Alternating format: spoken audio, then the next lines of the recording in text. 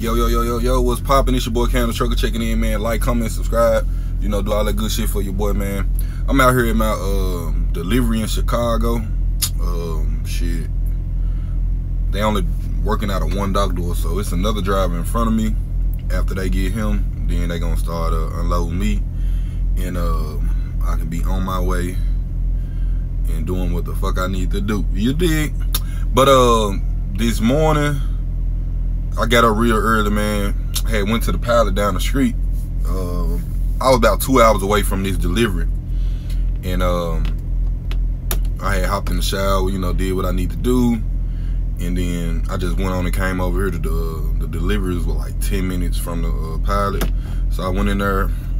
I got there about 5 this morning. Did what I need to do. And I'm up here at 7 o'clock a.m. at this delivery. So, like I said, man, this week is my gross is 9,400. Been running hard, you know, securing the bag, picking them up, putting them down, picking the loads up, and putting them motherfuckers down.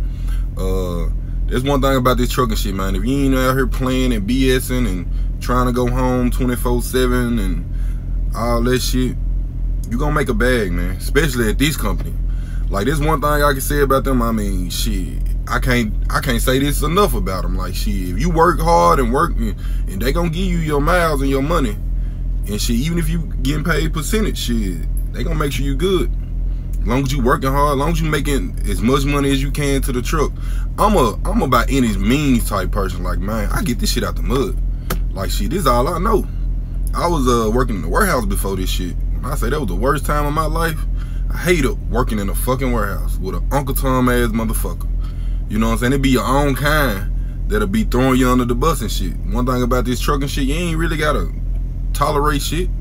You know, whatever you don't want to do, you ain't really gotta do though. So man, I'm just blessed to be in this situation, man. Blessed just for everything, you know. I just wanted to get on here and let y'all know, you know, what's going on today, man. I'm in Chicago for the weekend. I'm gonna go drop my trailer off at the yard, and then I'm gonna go down to the truck stop in Chicago and basically, you know, do what I need to do for the weekend. My dispatchers, the shit, they been running the shit out of me. I ain't gonna lie, this week I damn near text my dispatch like, bro, take it easy, man. Take it easy on me, man. For real. But the money was just, I was looking and counting, and I'm like, oh shit. You know, the money was too good for me to stop. I couldn't stop. You know, because they were putting them bitches on me back to back. Like, bam, bam, bam, bam, bam. 43, 13, 18, 19. I'm like, damn. Then that shit totaled out to like 9,400. You know, when I got the first $4,300 load, I'm like, all right, bet. That was my first load of the week. I'm like, all right, bet. I'm going to deliver that motherfucker Monday. Shit, I probably gross 8 bands this week. You know, boom. Then they found me something real short. 300 miles for like 1,300. I'm like, damn, next day delivery. So I'm like, damn, okay, bet, boom. I delivered that motherfucker. Then I went back damn near to the same spot I went to that I came from, and I delivered that motherfucker. That bitch was $1,895. So I'm like, all right, bet, this shit looking like about I was thinking like it was gonna be like a $8,500 week again, but then they gave me this load going to Chicago. But my dispatcher was telling me, man, every load I'm trying to get them short loads for $2,000. But shit, he got close. Broker didn't want to give up the $100 for each one of the $1,895 loads, and then this $1,910. They ain't want to give up that $100. I don't know why. Them brokers be bullshitting. But yeah, so the shit, they got close to $2,000. And shit, that's 9,400. So you know, I'm getting paid 30%. You know, doing the company shit. So shit, that's 2,800. That's 2,800 coming straight to me. But man, it's definitely money to be made, man. We just gotta go hard with it, man. I think, man, if you trying to go home a lot and shit, like, man, just go be local, man. You know, a lot of people I be talking to be like, it ain't no money being a local driver and shit like that. Shit, I know. You dig what I'm saying? But if you want to be home, you know that home time is more important. You go be local. This OTR shit ain't for you. You know, only the strongs are gonna survive this shit, you know? So, like I said, man, shit, when I was leasing, shit, I was doing numbers. It's just when the race dropped, I had to get the fuck up out of there. It wasn't making no sense. You know, I'm still kind of scared to really hop back in this damn lease, you know, because the D's are so high. But I'm gonna hop back in January because I know I can do the shit. It's just after the pandemic hit, and then I started seeing this shit go on a decline, I just was like, nah, it ain't making sense, shit. It's just, I'm thankful that Nationwide offered all the lease drivers to go company. Cause they was on some shit like, man, we don't really want to lose these motherfuckers because they was doing the numbers and shit too, evidently. They're like, we really don't want to lose these motherfuckers. So, shit, y'all want to go company? I mean, I was doing good as fuck, though. I ain't gonna lie to you. When everybody else went company with the lease driver, I'm damn near was the only lease driver that still was leasing. You feel what I'm saying?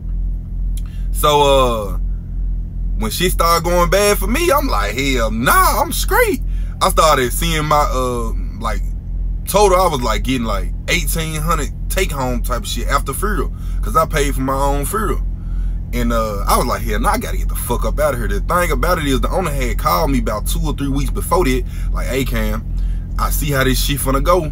Man, you wanna go company? I'm like, fuck nah, I ain't finna do on some tough shit.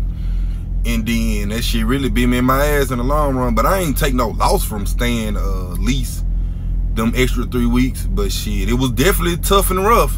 And it was dry van too, man. I'm driving van, man. I was pulling loads for like $1.90. I'm like, god damn.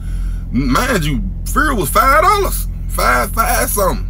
With my discount, I was getting it for like $4.90, $4.80 or something, but that shit still wasn't making no sense, you know? So, yeah, man, like I said, man, I can't do nothing but thank this company, you know, for the opportunity and shit like that. You know, I be trying to tell people, like, I don't get paid to talk about these folks or nothing like that. I just feel like shit, I'm just trying to give other drivers, you know, the game and you know, the knowledge and shit, you know, because a lot of people thinking about coming over to Nationwide and shit, they ain't never heard of the company, you know. When I first started, I never heard of the company. I was scared as a motherfucker, to be real.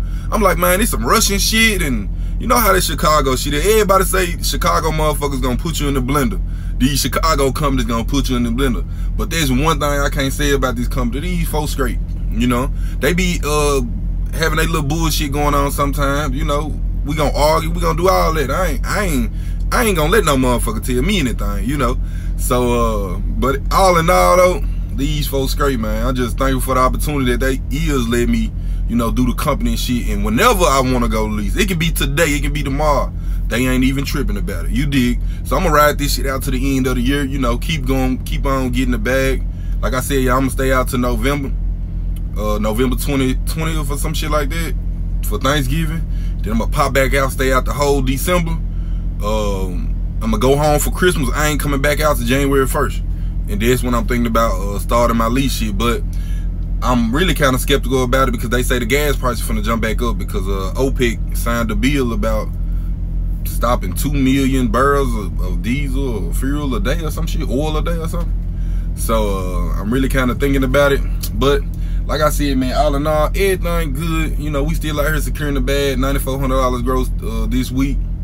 Man, can't do nothing. You know what I'm saying? Now, if I was leasing, shit, man, I would have had about $6,000 coming to the bank account, you know, today. But I'm finna bag into this door. I'm gonna hit y'all up with another video. The bag is secured. Your boy, I don't know if y'all can see it. Y'all can't see it or not. But your boy is in the dock. Your boy is in the dock. Today is Friday.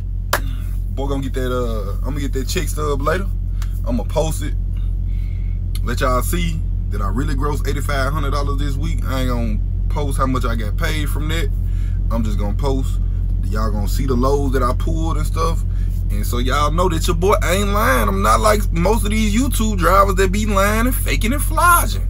You know, that shit is just not in me. I'm a realist. I keep it real. I don't want to lie to nobody because I don't want nobody to lie to me. You dig what I'm saying? So, yeah, the bag secured. Your boy in the dock is like 7:39 in the morning on Friday. I don't know what today is, but I'm dropping this video today. I'm dropping this video right now. So, man, everybody be blessed and have a safe and pleasant day and a happy Friday. Hope that direct deposit hits your account and it be a couple thousand in that motherfucker. You dig? Salute.